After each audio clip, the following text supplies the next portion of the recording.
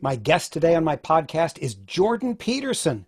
Hey, Jordan, here's the question my Patreon supporters really want to know. They want me to ask you this more than any other possible question. They want to know, Jordan Peterson, how's your sex life? It's full of suffering and it's full of malevolence. There's no doubt about that. And it's brutal. And it's more brutal than you can even imagine in some ways, or willing to imagine. Don't you think that's a little dysfunctional? Yeah. You know, Jordan, I have seriously been considering putting on a chicken suit for 12 months and just walking around that way and interacting with people. What do you think of that idea? You try it for a year, you think, it's actually better. My friendships are better, my family's better, I'm less anxious, I'm more positively oriented, I'm less resentful and bitter and jealous and angry. You know, I'm more physically healthy. It's like, hey, great, and you're not that good at it. It's like, what happens if you did that for 5 years? Well, thanks. That's really good advice. Maybe it won't work for you, but you don't have a better plan than that.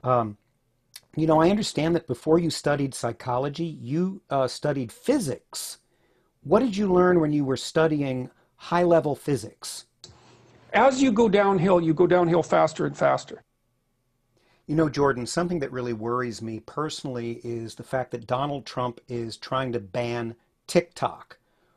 What do you think the value of TikTok is to our civilization, to our culture? It's the fundamental, it's the most sacred principle of Western civilization. And not only Western, the Taoists know this as well.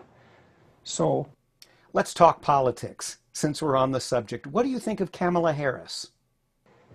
That's the witch in Hansel and Gretel who fattens up the kids and eats them. It's like, come here to my lair, little one. You know, it's gingerbread and candy. Yeah. You won't have to do anything. I'll take care of you. It's like, yeah, run away from that person. What do you think of Trump and Biden? What do you think of the two of them? They're little clowns. I couldn't agree more. But you know what? We really don't have any more time. Can you leave us with some positive thought? You're so helpful to people. You really help people find meaning. You encourage them.